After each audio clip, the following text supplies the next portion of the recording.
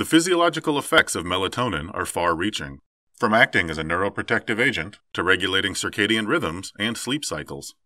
An imbalance of this hormone has even been linked to neurodegenerative diseases such as Parkinson's, Alzheimer's, and Huntington's.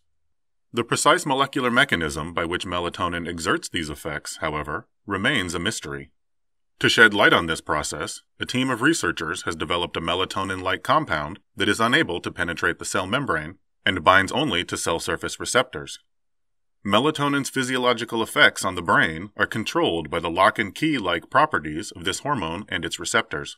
When melatonin binds to its corresponding receptor, a biochemical signal is sent into the cell. But recent data suggest that this interaction may also occur inside the cell itself, specifically on mitochondria within brain cells. Verifying the existence of these intracellular receptors and discriminating between signaling events at these different sites would provide important insights into the therapeutic effects of melatonin. But the hormone's ability to freely travel through the cell makes this challenging. To remedy this, a team of researchers from France and the US designed and synthesized a series of melatonin-like compounds with different chemical properties.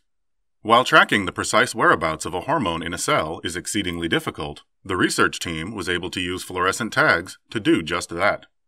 These efforts paid off.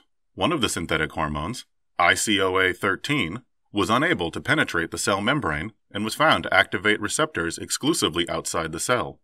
This cell-impermeable compound allowed the researchers to differentiate, for the first time, the biochemical signals at the cell surface from those on neuronal mitochondria.